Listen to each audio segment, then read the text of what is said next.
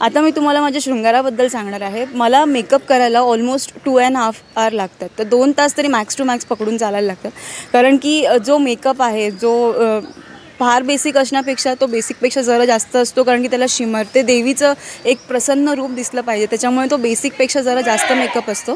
त्याच्यानंतर मला हे मुकुट दिलेलं आहे.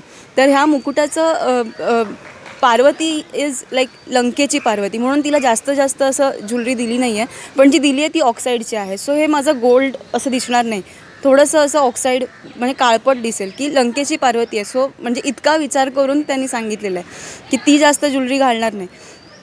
त्याच्यानंतर मग हे मुकुट आहे जे मला म्हणजे दिवस रात्र कॅरी करायला लागतं. कारण की बाकीच्या देवदेव्यांना मुकुट काढायची संधी असते, माझ्या हेअरस्टाईलमध्येच ते मुकुट घातलेलं आहे. त्याच्यामुळे मला ते मी डे नाईट घालूनच असते जेव्हा माझं अटायर असतं तेव्हा. त्याच्यानंतर मला हे असं छान हातामध्ये बांगडी आणि चेन दिली आहे.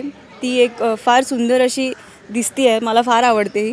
आणि त्याच्यानंतर हे कनेक्टेड आहे, एक जो नेकलेस आहे तो कनेक्टेड आहे हा. आणि हे त्याला असं जे दिलेलं आहे लटकन तेही खूप सुंदर आहे. त्याच्यानंतर माझी ही साडी स्टिच साडी आहे, पण तरीही ती वाटत नाही स्टिच. म्हणजे जशी की अप्सरांचे वगैरे किंवा भरतनाट्यमचा आपण जो लूक बघतो काइंड ऑफ आहे तसं हे. त्याच्यानंतर माझा हा कमरपट्टा, ह्यालाही फार असं छान लोमतं आहे. खूप छान डिझाईन केलेलं आहे कॉस्ट्यूम आणि ज्वेलरीसुद्धा. आणि खरंच खूप मजा येते. असंच प्रेम देत राहा, असंच आमची सिरियल बघत राहा.